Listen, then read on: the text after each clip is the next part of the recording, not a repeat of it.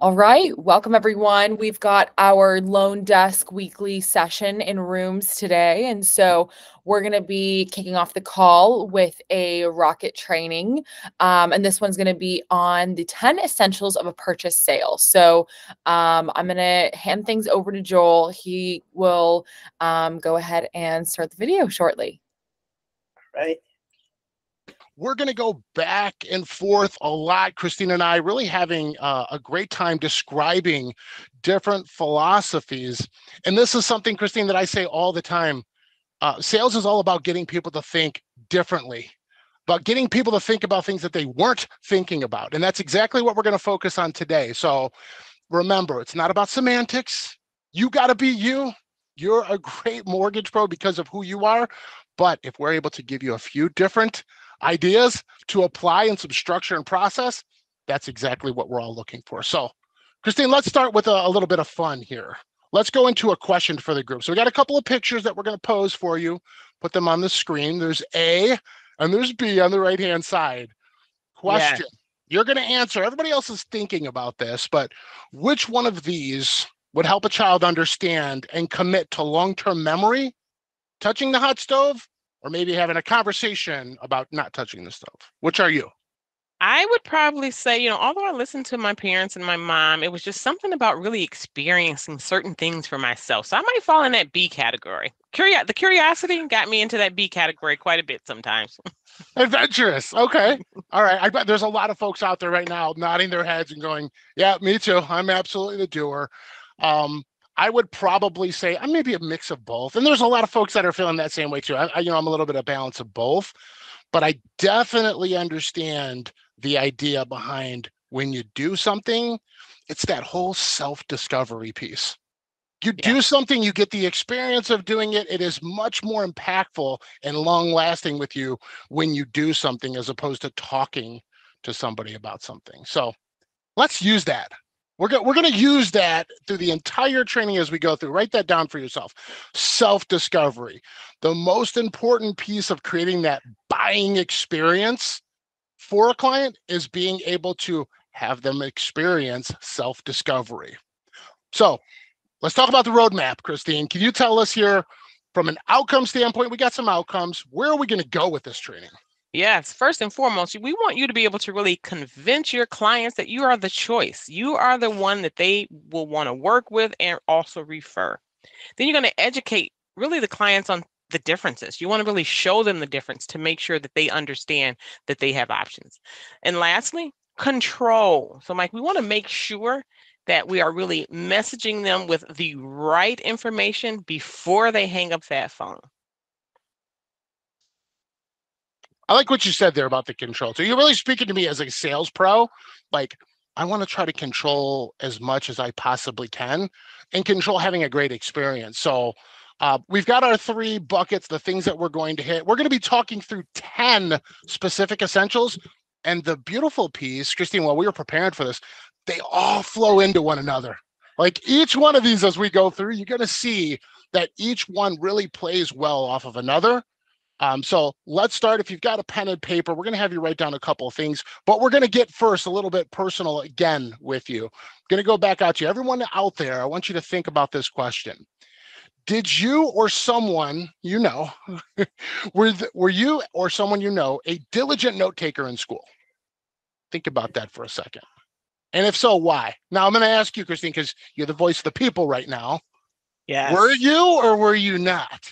I was the diligent note taker. I had to write everything down so that I could really best learn the information that I was studying in school. And that way I can refer back to it. I can highlight certain areas, things that really stood out to me or that was important. I used that. I had to write it down, highlight and all.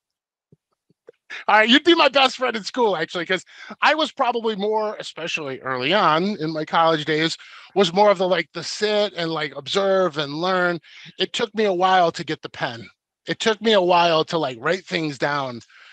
So I think over time I learned that I need to be doing it that way. But you'd have been my best friend because what I found is that without taking diligent notes or without engaging pen and paper, what would happen is I'd end up going to someone like Christine and going, hey, real quick, I had a question for you. And then I'd be looking at your notes and your outline because I agree with you. It really is the best way to learn information. I would forget things. This helps you not forget. It helps control the focus. It's really an engaging piece. So with that being said, we're going to get into the first essential. It's called the power of the pen. Now, when it comes to the power of a pen, it's arguable, Christine. What is the most impactful or most valuable tool that we have as a sales professional? I would argue that the pen is one of those. What are your thoughts, though? I think really the most valuable, the pen definitely is valuable, but really those notes to me, when you use that pen to take notes, write things down, you can actually refer back to them. You can connect with your client in certain ways. You can connect with the real estate agent if there's things that you know about that transaction. So it's very important to really do digital or whether they're handwritten. All right, so the group's getting the feeling already. You're like, that was a good check on me, because you're right. If a pen just sits there and it's not taking the notes, the engagement is ultimately the piece that you want to have. And we have 2 bullets on the screen. This is what we would ask you to focus on. How can you harness the client's focus? You have them write things down. For you to disseminate information from your head and all of your experience as a mortgage pro to your client, into their head and down onto the paper, that's ultimately what you're looking to do. You're looking to better control the outcome. Also, for those folks that are like, you know what, I want to be able to engage the real estate professional, the real estate agent. A lot of the things that we're going to cover today are going to talk about, hey, what did you tell the client? What did you have the client write down to tell their real estate agent? The point of the matter here, you got to have them write it down. That's the first and foremost piece. And I think, Christine, this ties in so well with the next piece. If from a sales aspect, if I just tell you, Christine, now write this down for me. That's very direct. That's very, there's a lot of control involved with that. But remember, the experience is all about how the client feels. That self-discovery we were talking about before. Yes. Self-discovery. How do we get them to have the self-discovery? I would advise with essential number 2, the permission slip. Now, for the permission slip, do you mind playing the role of my client on this one, Christine? Sure. All right, perfect. Now, remember, semantics are not what we're here to talk about. You, as a mortgage professional, do this however you'd like, but I'm telling you, there's a lot of value early on in a relationship with the client to ask them for permission. So it sounds something like this. Christine, I have a lot of thoughts here. I've got some professional opinions, and I'd love to be on the same page with you for a few of these things, but I don't want to be rude. Are you comfortable if I ask you to write a couple things down that I think are very important for you? Sure. Let me just grab a pen. Wonderful. Okay. So asking for permission. How many people out of 10 are going to say, yes, then no problem? What are your thoughts? I would really probably say 9 out of 10, and then that one person that's not, maybe because they're driving and they can't, but other Okay. than that, most times they'll agree. Right. So again, remember, this is no silver bullets, but I think that it feels good when somebody asks you for permission for something. So for those folks out there that are like, hey, how do I make my client feel good, feel engaged? I don't want them to feel like I'm barking orders at them or ultimately controlling everything. I want my client to feel like they're going on an experience. Part of that, very simple, ask for the permission slip up front. Once you've got the permission, I think you're right, Christine. 9 out of 10 people are probably going to say, no problem. Yeah, hold on, let me grab a pen and paper. And then now they've given you essentially permission to disseminate information to them that's logical and that's useful for building your sale. So again, the power of the pen, make sure you get the permission slip as we go through it. Here's a word track for you so you guys can see, a version of what I said there. But again, it goes back to, now that I have a conversation with you, Christine, and now that I'm like, I know that you're armed, you have a pen and paper, and that I have your permission to start to talk about things on a professional level with the purchase transaction, you're much more engaged, just like you were in school. You're like, all right, my notes, let me get to it. So this is going to transition us into number 3. We call it reduce to the ridiculous. Now, Christine, I said this earlier. What are your thoughts on we have this on the left side of the screen, what sales is truly about? What are your thoughts? Yeah, so as you can see here, it's just really getting that client to really think about something that they don't already know, or maybe they didn't think of it from the viewpoint that Yeah, you're going to share with them. That's really the main things, because you're going to be listening to certain things, pulling certain things out, and you can bring to light things that they may not have really considered. absolutely. Things that are intriguing. Like our role as a sales professional is to get people to think about things that they probably weren't thinking about. And let's face it, most folks aren't like so in tune with mortgages and how they work or finances in general. We have a lot of financial illiteracy in our country. So you play an incredibly important role in helping educate that. So let's talk about reduce to the ridiculous. The third piece, taking real life examples and making them incredibly easy for your client and having them write it down. Here's a couple of examples. The first one, talking to a client about the fact that $1,000 in a loan amount is the equivalent of about $5 to $6 a month. And Christine, when you think about that, like add a zero to it, right? You get so many folks that are looking at buying homes and they have to bid more, or they're looking and they're terrified about going outside their budget. If we take that across $10,000 is only a difference in payment of about $55 a month. Doesn't that feel so much more like, oh, that's not so scary? 10,000 sounds scary to me. Yes. But I know you have thoughts as well on this, so please. Sorry. Yes, and I agree. You think about that as your clients really start looking for a home, going out. If you're showing them the differences between the two here, of course, $1,000 is not really that big of a difference. But when you think about it, if they have a home that they either end up having to pay $10,000 more, their first thought is, oh my God, $10,000, that's going to be a lot of money. But when you break it down, it'll only cost 53 additional dollars to get that dream home or that home that you really, really want to purchase, but you thought that 10,000 would really put it outside of your realm as far as a payment. But breaking it down really makes it make a lot more sense, Mike. Yeah, that's the point with reduce to the ridiculous is it's so true that as human beings, things that we don't know or understand are scary to us. And a lot of people don't want to admit that, but that's the absolute truth. And we work in the industry.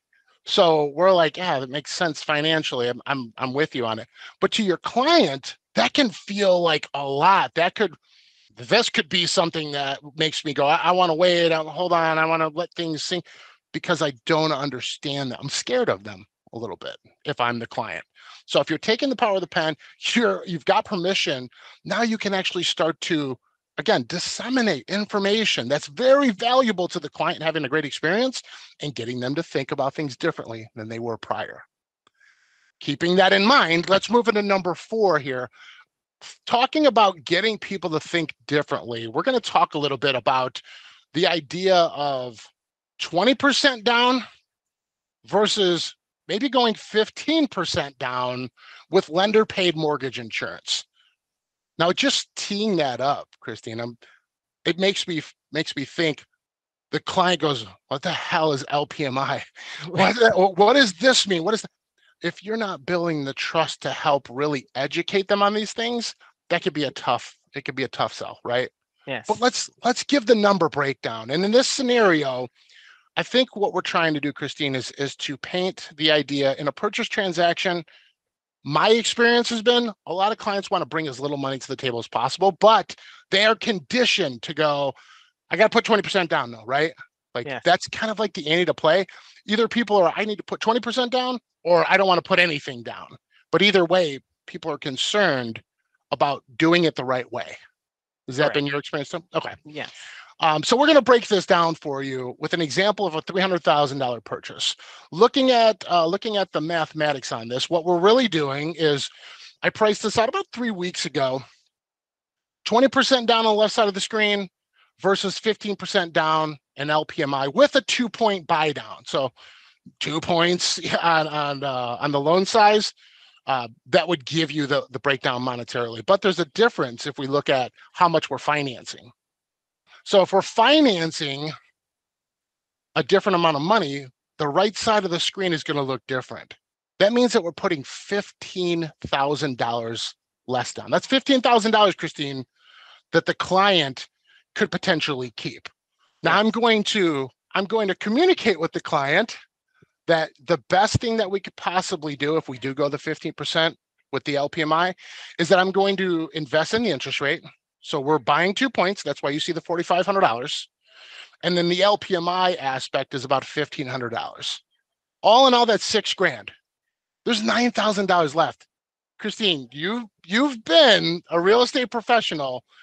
How many discussions have you had with clients, and what did they want to do to the home when they were looking at it that they could use $9,000? The first thing in a lot of cases is change the paint, carpet, flooring, something along those lines. I've had clients say, I don't want to get that house because I need to paint the kitchen. I don't like the paint. I don't like the color of the walls. So now that they have money left over, they can renovate. They can paint the walls their favorite color. The pink bathroom. Everybody know. I don't know why it's an epidemic, but like my best friend just bought a house and it's got pink toilet, pink tile on the wall, pink, it's everything pink, or it's mint. You see this a lot, but I think you're right. That keeps clients from feeling confident in saying, I'm going to buy this house and I can see it already. I'm going to change it. I'm going to upgrade it. But they're thinking about, how do I do that monetarily? Now you're showing them a different aspect. The best part to me is that investing in the interest rate, we're 0.5% less in interest rate in this example, yet the payment, look at that payment, Christine. I mean, you're talking about less than $5. Right. Less than $5. However, in speaking to a client as well, grab your pen and paper, right? Write this down. Over the long haul, this would save you over $13,500 over the life of the loan. I don't know how you feel. I'm not super big on like life of the loan. I am big on the 1 year, 5 year, 10 year, because I think that's more digestible for a client, but you can't argue with the facts. Like it's providing that same level of, all right, I'm comfortable with the payment because it's within $5, but good Lord, what can I do with the $9,000 to your point? Yes, that's great. I love this example, Mike. It's so good because it points out a couple of things. One, when you talk about PMI, it makes a difference in the payment for the client. They have more money in their pocket. They're saving. This isn't obvious, but the client now has that choice in front of them, and they're going to go with the obvious one that looks the best. That's going to save them more, allow them to keep money in their pocket. In this example, the rate was lower. So there were so many wins for the client. Yeah, I'm gonna take something that you just said and ask everyone to write that down. Please write down flexibility. I just wrote it down too. Flexibility. We're going to talk a lot about that as we go through. One of the things that a real estate professional loves to hear is we have flexibility. The client has flexibility with what we can do. Like, okay, we're not pigeonholed. This is not something that if somebody sneezes, the loan's going to fall out. That's a good thing. Can we talk for a second, Christine, about the folks that would really probably be the best candidates for something like 15% down plus LPMI? Really, I think in this example, there you have that client. If they're looking to purchase a home and they know that, that home is going to need some updates. So there's things that they know that they really have to, they may go into a home and they see those updates. Because we've given them the option, then they know, okay, I have the ability to take care of those updates. Then you also may have that client that would really like to really liquidate all of their savings. And I'm just going to put everything in. I've been saving for this. I want to spend everything. But now they've erased possibly that safety net for themselves. So you really have to know your client and being able to really get them to think about things that they may not have considered. Oh yeah, you're so right. The idea when people go all in, like I'm buying a house, I'm all chips into the middle, right? They do that and they're not thinking about the safety net. They're not thinking about, well, I feel like every time something happens in my house, it's $2,000 out the window. Like anything happens at my house, $2,000 is pretty much what I'm going to have to do. So for folks that are liquidating all their savings for the down payment or to get involved in the purchase of it, what a great feeling for them to be able to have a different option, have that flexibility that you were talking about. Mm-hmm. Now, we didn't really even get into this, so I'll kindly ask all of our mortgage pros that are here today to consider this as well.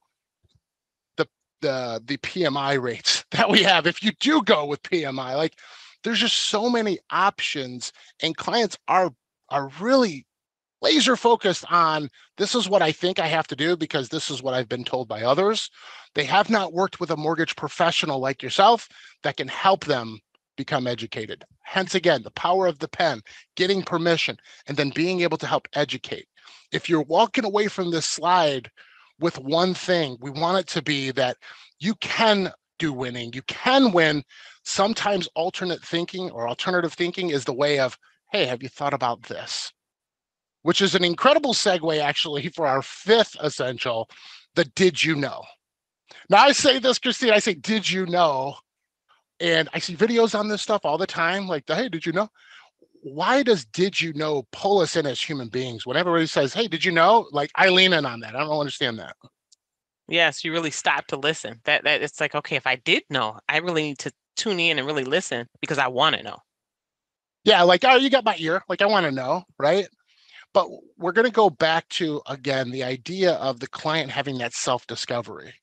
So we don't want a client to feel like we're pointing out things like, hey, you don't know this. I know this because I'm the pro. You don't know this. We want them to feel like they're right where they're supposed to be. So to do this, I would recommend a couple things. Do you mind playing the role of my client, Christine? Sure, I will. All right, perfect. So if I had information like what we were talking about a couple slides ago, the idea of $10,000 is about $50 a month, I would take that information and how I would frame from a sales aspect, how I would frame that information is with a polite foreshadow. It might sound something similar to this. Hey, Christine, may I share something with you that a lot of my clients don't think about? Yes, sure. All right, perfect. Now, did you know that $10,000 borrowed is really the equivalent of about $50 a month in your payment? Most Hmm. people don't know that. I would ask you to write that down. It's something very good for you to think about as you're looking at all these different homes in the area that you're looking within. Now, I didn't want Christine to feel like I was telling her, Christine, you don't know this stuff, so let me just tell you. I used that bandwagon approach of saying a lot of clients don't know this. Can I share this with you? Got her permission? Yes. Gave it to her and asked her to write it down. That's how I ensure that she's got it and she's thinking about it. Now, there are other pieces that we've talked about, Christine, right? We've talked about this on the other slides. Did you also know? Because a lot of people think you have to put 20% down, that you don't have to. There's a lot of options out there. Also, some clients are very payment sensitive and they find that using $1,000 and using that as a benchmark, $1,000 is $5 a month in mortgage payment. So if you would write that down for yourself, $1,000, $5 a month, that's a great way to consider any financing option that you're looking at when you're exploring options within a mortgage. I would also ask you to like make it a little note here to yourself that this is something that you're probably going to want to speak to your real estate agent about. The real estate agent really likes to know that you have flexibility. And the good news for you, Christine, is you do.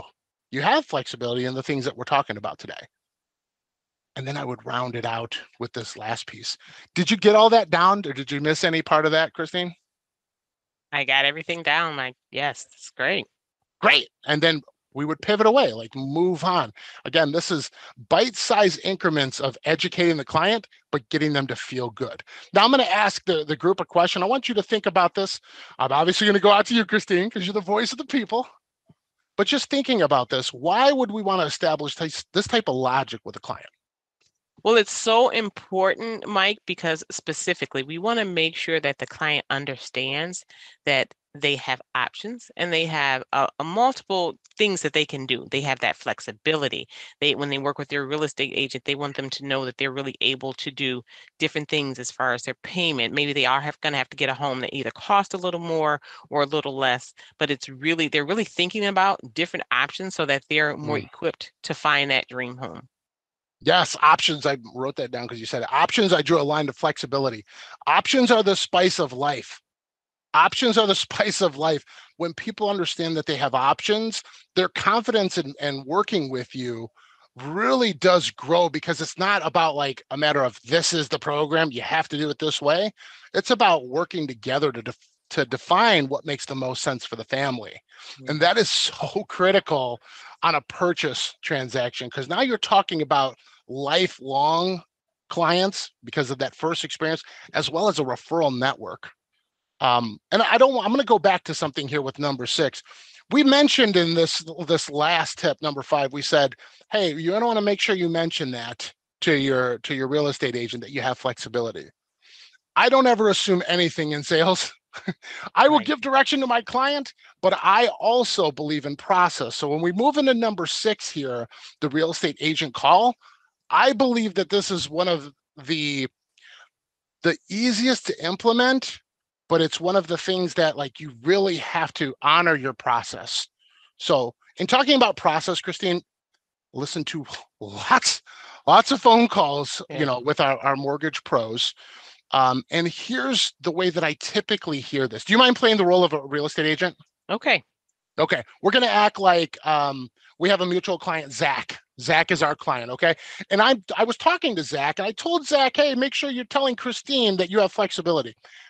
This is what I would normally hear from a mortgage pro when they call the real estate agent to do an intro call. Ring, ring. Hello, this is Christine. Hey, Christine, this is Mike Budd calling from Budd Mortgage. I'm giving you a phone call because we have a mutual client, Zach, that I'm working with, and I wanted to call and introduce myself. How have you been? I've been great. Thank you. Thank you for calling me. Wonderful. Yeah, it's important that I reach out to you. I'd love to continue to work with you. And I also want to make sure that if you need anything, that I'm here for you throughout the transaction. I'd like to make sure that I have great relationships with the real estate agents that I work with.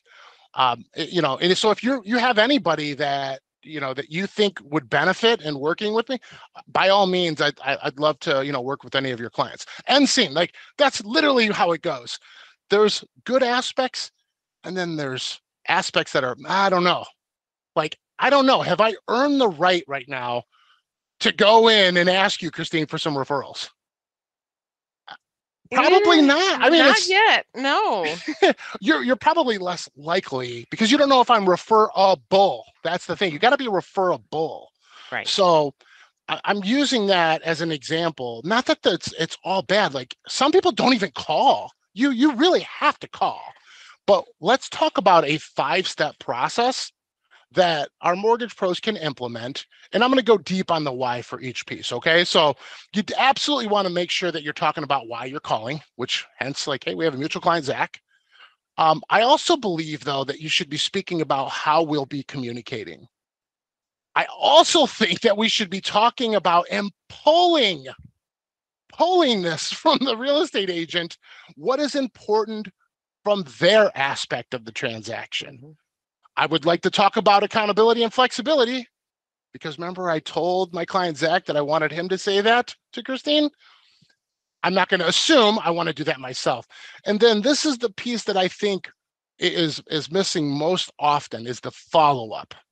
Actually establishing a date of next conversation. It's not always going to be doable. It's not going to convert 100% of the time, but it really is impactful. And if I could take 3 minutes, Christine, and give a show as to what this could sound like, do you mind playing again, being the role of the real estate professional Yes, let's do it as you again. were in a past life? Okay. Mhm. So ring, ring. Hi, this is Christine. Hey, Christine, this is Mike Budd calling from Budd's Mortgages. I'm giving you a phone call because we're working with a mutual client, Zach. He's a Okay. client that I'm working with, and he gave me your contact information. I wanted to call to introduce myself to you. So how are you? I'm doing good today. Thank you. Good. That's very good. Now, um, I did want to make sure that I was on the same page with you. It is important communication in our business. So this is the number that Zach gave me. But if an emergency or in a way that we need to communicate, is this the best number to reach you at? Well, I would probably prefer you call me. This is my office line. I want to call me on my cell. That would be better. Okay, no problem. What's your cell phone number? 313-555-1212. 1212. Okay, the cell phone. Yes. Great. Is there anything else that I need to be aware of when communicating with you? I do turn my phone off like after 10 o'clock. I turn my phone off just to spend time with my family. Family time. I can respect that. Family time after 10 o'clock. Not a problem at all. Yes. I'll share this with you. Thanks for letting me know about that. The turning the phone off at 10. Can I give you my cell phone number? I do think it's important you have access and access as soon as possible to the person that's working on the mortgage side of things. Do you have a pen and paper? Let me grab a pen. Yes. May I provide that number to you? Sure. Wonderful. Okay. My phone number is this is my cell phone. It's 313 Okay. 995 Mm-hmm. 5500. Okay, perfect. Now, I can tell you that, like, for my business, sometimes it's super busy. I'll be in meetings, probably just like you are. So if you ever call me and I'm not able to answer, I'm telling you, if you text message me, I am so fast via text that's going to blow your mind. So please feel free to text me. Always call because I love to talk on the phone. But if you need anything, feel free to text message me. Okay. Okay. Wonderful. Now, um, the other thing that I wanted to do here, and I'm showing the group number 3 here, let's move on to number 3, is I don't want to assume anything. It's rare that I get an opportunity to work with a new real estate agent, and I really enjoy building relationships with a real estate professional. So can you tell me what's important to you as a real estate agent? I think for all involved, really meeting that closing date is probably going to be my most important thing. That's first and foremost. We want to make sure we're able to close. It's a lot riding on this transaction. Okay, what else? That's good, ACD. Other than that, if there's something wrong, if something happens or comes up, I want to know that. I want to know that ASAP. All right, I'm going to write a note to myself here. ASAP.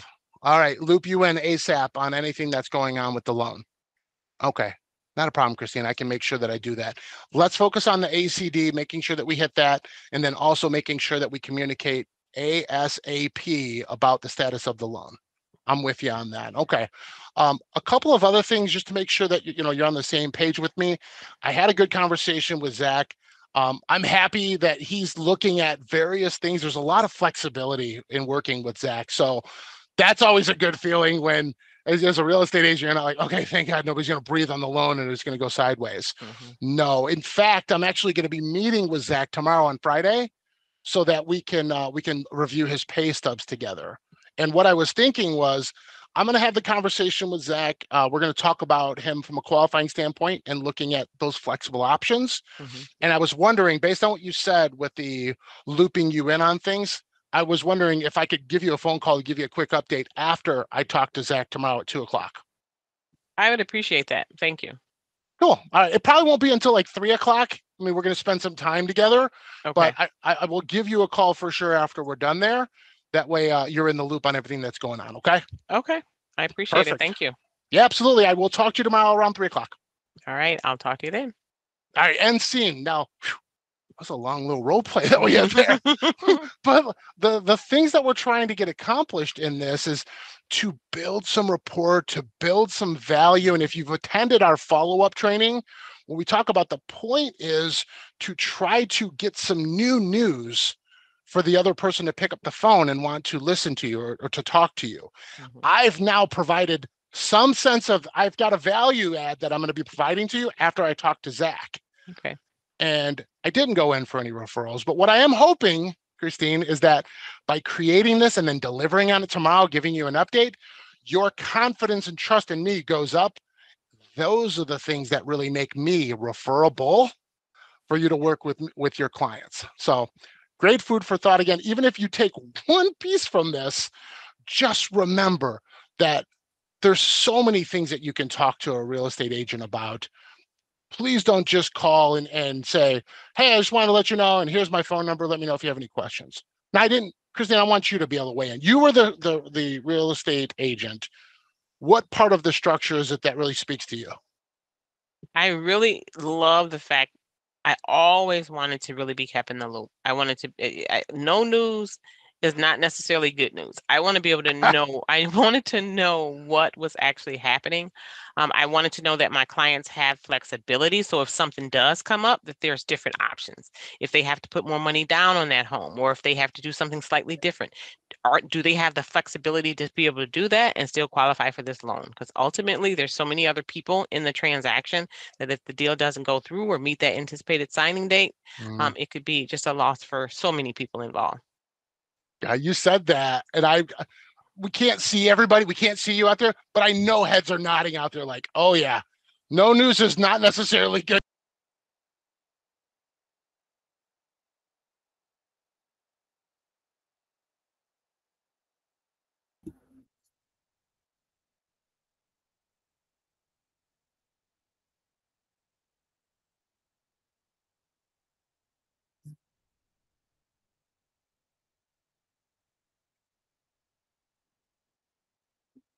necessarily good news. Like, I need to know what's going on. I want to have my pulse. That's how I run my business. So many partners that I speak to are exactly that way.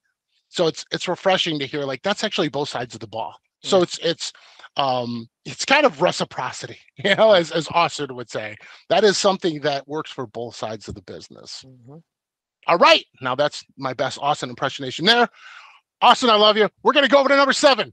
Number 7 here is all about eliminating the shopping with a client. So here's what I mean by that. It's not about handling the objection when it comes up. These are going to be ways that you can really eliminate the need for people to shop. How do I position myself in talking to the client in a way that makes them think, you know what, I don't know that I really should be shopping. I think that I'm confident, I'm comfortable, I'm doing this whole self-discovery, and I'm getting good information, I'm engaged. How do I continue that momentum here in number 7 and potentially eliminate people looking to shop around?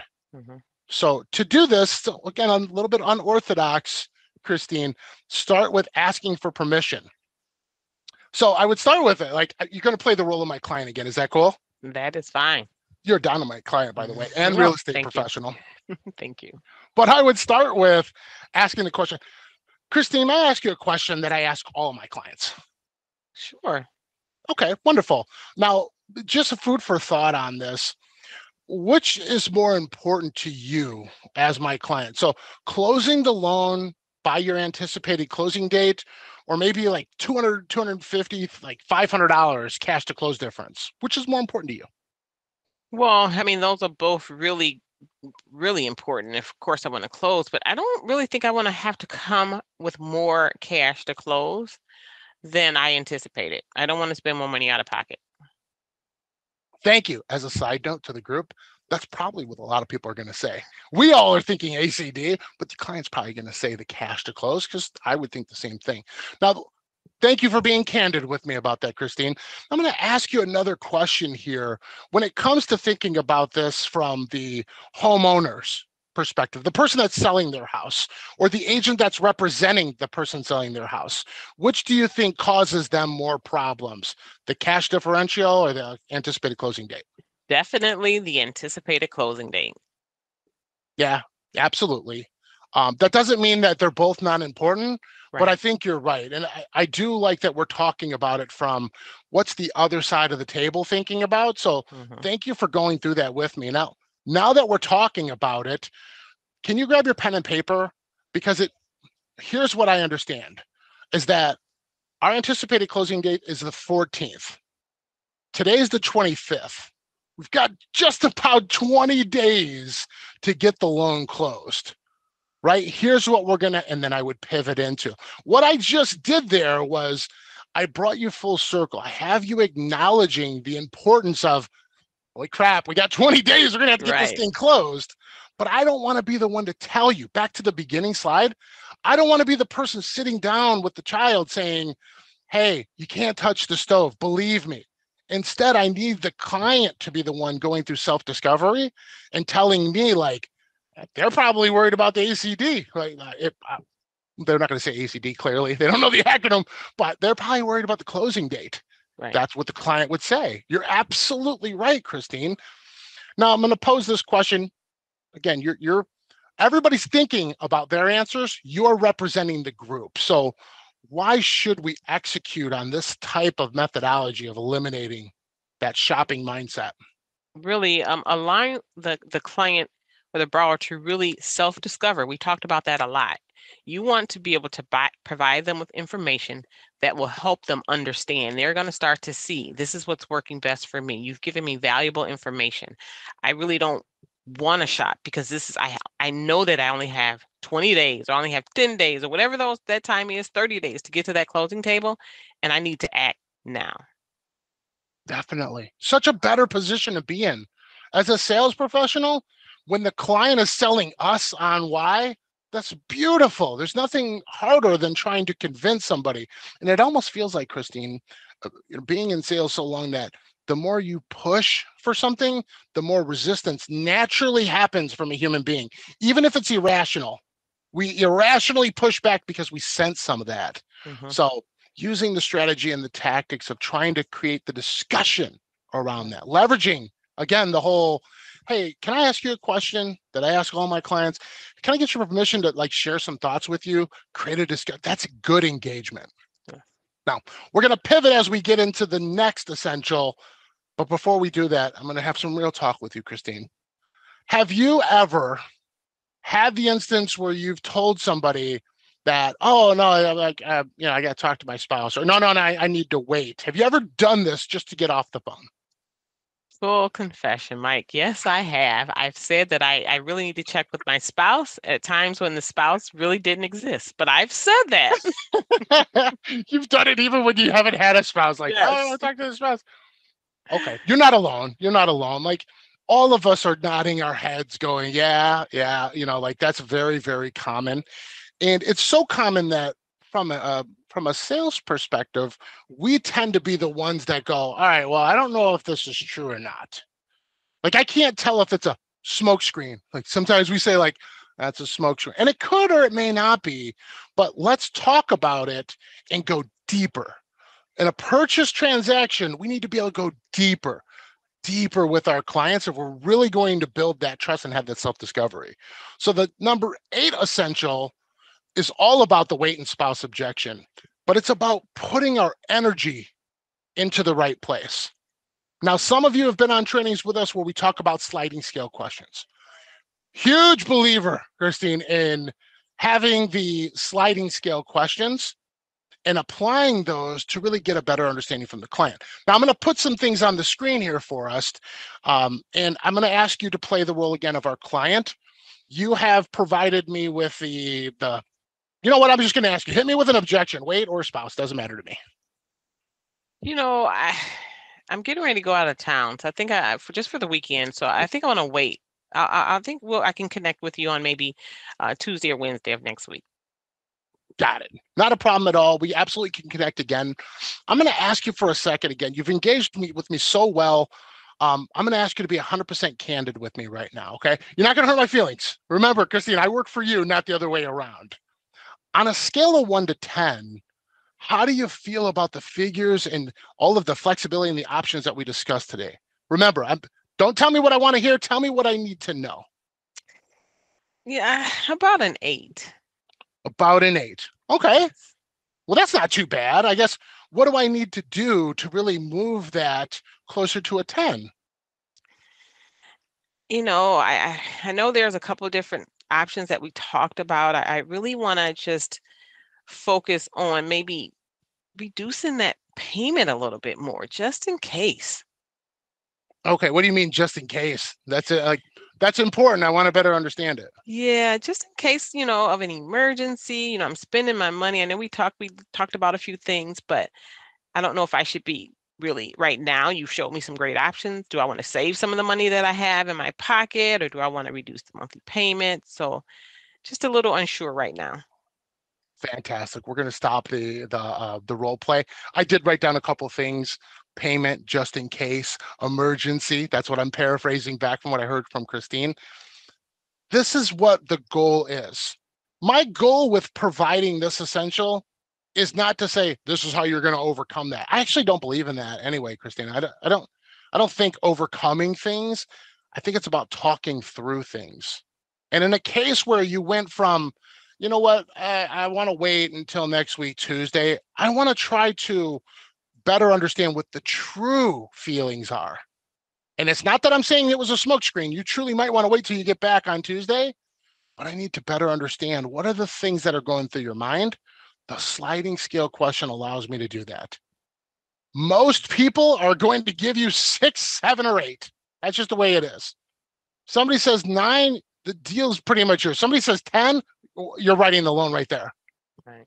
But either way you go, it's so much better to get that sliding scale number and then go right in and ask, all right, well, your experience is important to me. What is it that needs to be done here to make your experience a 10? And then the client will open up a little bit. We're going to come back to this again, but I'm going to transition from this. And if you don't mind, I know you kind of ad-libbed that, Christine. We didn't practice the idea Yes. of how you were going to respond, but going down this path of like, let's say that we were going to get back together on Tuesday. Let's say that whole conversation went down the path of Tuesday, we're going to do it. And I said, I'll put together a couple of options here. I'm going to really break down what the numbers look like, and we're going to go to work. So I'll go to work while you're going on vacation. Okay. And then when you get back here, we're going to go to work together. But there is something that I need from you. That's where we get in essential number 9. Encourage your client to gather docs. Now, what are some of the documents that you could have your client gather up front? What are your thoughts on that, Christine? Well, when I think about that, really income and assets, working with a lot of clients, sometimes they need to gather, they may need to go online, they may need to just download certain documents. So really prepping and preparing for that. And I always try and give them just a format to remember. So they want to get their pay stubs, their W-2s, their bank statements. But the question is always, how many of each do you need? So when I think about that, I have the 2-2-2 analogy here. Oh my goodness. That is a classic. I'm going to put it in the chat so everybody can see it. We would say 2, 2, and 2. Like, you're right. Even clients are like, how much or what do you need? A very simple way to remember: 2 years W-2s, 2 years or 2 months bank statements, and the most recent pay stubs. Yes. Clearly, if it's something that they work, they get paid weekly, you're going to want to have 30 days worth. However, like, I think the crux of this, though, Christine, is that me having you engage and actually doing something tangible towards the loan, this is really engaging you and pulling you into working with me. Yeah. If it'll give you a great test as well. If somebody's like, oh yeah, no problem. Like, do you want me to get that to you tonight? What a great indicator that, like, hey, you should feel good. Like, it really is about waiting till Tuesday. It really is about making sure you go over those numbers, that she's on board with moving forward. She's even willing to send me everything. That's a good feeling, right? So I think you win with engagement. That's why we wanted to make sure that you guys know it as number 9. Getting into our last, the home stretch here, number 10. Let's bring it onto the screen so that they can see the 2, 2, and 2. Yeah. 2 most recent pay stubs, 2 most recent W-2s, and then the 2 months worth of bank statements. All pages. Mortgage pros out there are like, yes, please, even the blank page. You know what that feels like when somebody forgets to send the blank page. Now, before we get into the last tip here, Christine, let's talk about controlling the messaging. So in this case, you've said this before to me, most people have an influence in their life. Maybe it's their spouse, maybe it's their parents, maybe it's their older brother, younger brother, older sister, younger sister, cousin, like whatever. Anybody. People have other people that play a strong role in their lives. When it comes to controlling the messaging, let's talk about this for a second. When we don't control the messaging that's being passed on to that other person, in your own words, what do you think is actually being discussed when your client talks to that other person, that advisor?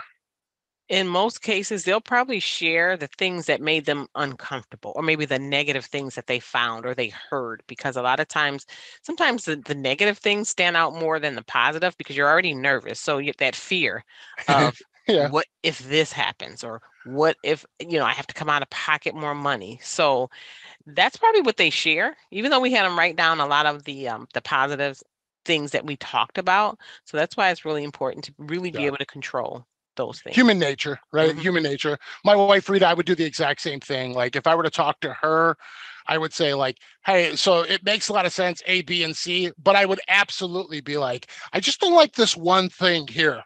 Like, whatever that is, like, that would be my, like, hey, I need to talk to you about this because I'm concerned with this. And that ultimately can be what scares the other client, and then nobody feels good about that. So you have to control what you can control, and we can't control everything, right? So it's such an important piece to the sale if you're thinking about it from a how to coach your client. So number 10 is how to sales coach your client. And when we say sales coach, what we're trying to say is how to make sure that you're having your client focus, write things down, and then be very tactical with the messaging.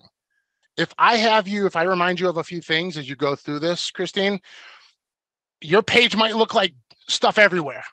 If I say like, you know what, can you grab a new sheet of paper? Let's talk about this. I'm going to remind you of a couple things. Let me give the frame for how this is. You guys see it on the left side of the screen here. Again, I'm not about semantics, so you can say it however you'd like to say it, but it would sound something like this. Christine's my client. I would say, real quick, Christine, before I let you off the phone here, I wanted to just highlight a couple of key things that we talked about that really stood out to me during our conversation. That way you can pass them along to your parents when you're having that discussion. Is that okay? Yes. Perfect. Okay. Can you be sure to write these down? You just write them on a fresh piece of paper here. The first thing is, remember, we've got flexibility, and that's a great feeling. You have options, just like you said, with what you want to put down and how you want to move forward with the mortgage. And that's a good feeling. Feel good about that. You've got flexibility for down payment options. Also, write this down. Remember, we talked about $1,000 equaling $5 a month in payment? We also said that $10,000 is $50 a month. I really believe that when I talk to clients, that helps them really digest and understand that piece of the fear. Like you were saying, hey, what if an emergency? What about this? Like understanding those concepts will really help. 1,000 equals $5 a month. 10,000 equals $50 a month. And the last thing is, just like we had talked about, closing on time is the most important piece. You and I can figure out every other thing that we need to on the mortgage, but the fact of the matter is the 20th is tick tock, tick tock. And we're coming up on it fast, but we're going to get it done together. So just be mindful, make sure you write that down. The most important piece is that we close the purchase on time. You want to add anything to that, by the way? Yes, and then I always like to also add, sometimes speaking with clients, of the three things that you just wrote down, which or the things that we talked about today, what Mm. was the most valuable for you? What was the most valuable thing that you heard or that you liked or you think that will make your life simpler? And what it does to me, Mike, it really gets them to end that call on really a positive note. So instead of thinking about that negative, now they're going to share when they talk to their family or their friends. They're going to say, Mike really shared some really good information, but he showed me how I can actually save that $9,000 or that $10,000 that I wanted to put down. I don't have to do it now. I can paint that kitchen. Oh, I love that. I love that. Somebody says like, well, what did you call it? LPMI? Like when somebody says something, really the LPMI, why that? Like now I can find out what more, like you're an expert at doing that. The more you can uncover, you're bringing all of those good emotions and that self-discovery back up to the surface. So let's do a quick review. Christy, let's Okay. do a quick review with everybody here. You're going to answer at home, keep score for yourself as we go through this. The voice of the people is Christine. We're going to ask you the question. True or false? A spousal or weight objection is usually not the real objection. What do you think? I will say true. It's usually some type of smokescreen. It's something deeper that they maybe either didn't share with you or they're the real objection. They just they didn't share it right away. There's something there. Okay. I'll play the other side of the coin. I'll be the devil's advocate and say, Mhm. like, you know what? Sometimes it is real. Mhm. The goal is to better understand the fears that the client has. So even if it's legit, my job is to try to understand what are the things outside of that spouse or that weight, just like we uncovered. It's the payment. What about an emergency? Oh, what do I do? Just in case. Those things are ringing through my mind. Very good. So either way you answer that, you are right. It's all about going deeper. Next question. True or false? There's usually more than one person involved in a mortgage decision. True. There's usually when family or friends know that you're purchasing a home, everyone will get involved. Everyone will give their opinion. So Mm, usually that could be that person that you trust. They're going to chime in and give you their thoughts of what happened when they purchased their home 30 years ago. yes. Now we've got one more question, and I know we've got about 4 minutes left. We will stay on for Q&A. If you have questions, fire them right into the chat, or excuse me, into the Q&A, and we'll get those answered. But I think you're absolutely right. And in a purchase, everything is so emotional. Of course, they're speaking with other people. Now, this question, this is for the entire group. I want you guys to think about this. You've taken a lot of notes. Put a little star on your page next to what you believe the biggest takeaway that you can implement into your business right away is. Whatever that is. You know, maybe it's the call structure of how to like talk to a real estate professional and how to pull from them what's important from them. Maybe it's some of the things that you shared with us, Christine. You know, the importance of really breaking things down and the flexibility of people having options. Whatever it is, make sure you guys write down, put that star next to it, because it's one thing for us to talk about it, but it has to be implemented. For it to be successful and for it to elevate your business, you've got to implement it. So even if you're taking one thing away and you implement it, we consider that a win. We hope that you do as well. We'll now move into the Q&A portion of this. You are going to get a survey, and believe me, my All Access folks, Chrissy and I were at All Access yesterday. Great feedback coming from the group. I have it all written down. We are going to. Okay, team, I think we're going to stop here. Thank you guys for joining us once again. I hope this information was helpful to some of you guys. And if you have any questions or anything, please let us know.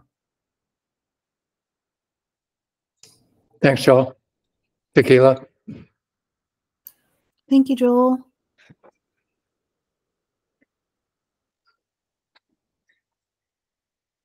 Hila, are you there? I'm so sorry. I'm eating my lunch right now, but